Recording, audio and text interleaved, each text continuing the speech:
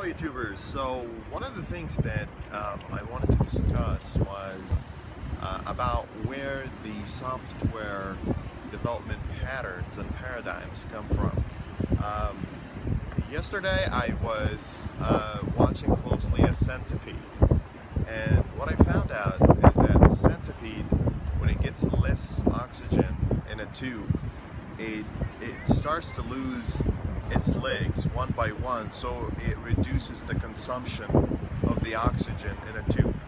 And from that perspective, I'm thinking, this pattern could be used and really established very well in software development in terms of performance.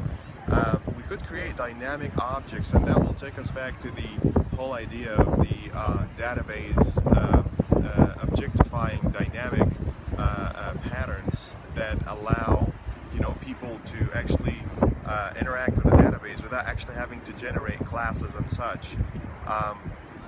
So the part that I'm really thinking about right now is if you take the centipede example and how it tried to lose its consumption to the oxygen in the air, this could be used very well in software development, and I'm really urging people to look more into insects and actual living beings and how they create an equilibrium with the surrounding environment in order for them to be able to survive. We could use the same thing in software development.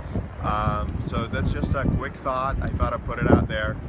It also should serve as a reminder for me every time I want to think of a new idea for software